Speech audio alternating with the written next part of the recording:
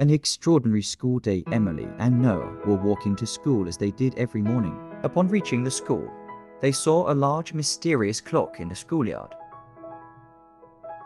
The clock, golden and shining, seemed to belong to a time beyond. As they approached it with curiosity, they suddenly found themselves in a different time.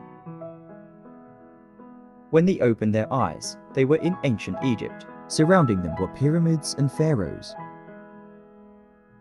Their next stop was the Middle Ages. They witnessed knights, castles, and colorful tournaments. During this period, they learned the meaning of courage and chivalry values. Each era had its own heroes and stories. Time travel then took them to the Viking Age. In this era, they saw the resistance against challenges and the power of family bonds. They sailed with the Vikings and embarked on adventurous journeys. The stories of these brave individuals inspired them. Their next stop was the Renaissance period, an age filled with art, science, and innovations. During this period, they learned how curiosity and creativity were turning points in human history. Emily and Noah discovered the power of art and science.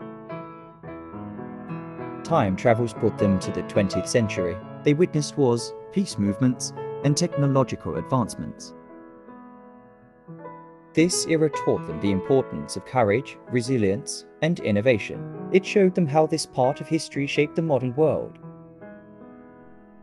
In the end, the mysterious clock brought them back to their own time. In the schoolyard, everything was normal, but they were different now. Emily and Noah understood the value of time and history. School was no longer just about lessons for them. It was an adventure place. When the final school bell rang, Emily and Noah were filled with dreams. In their eyes, every class was an adventure, every learning moment a discovery.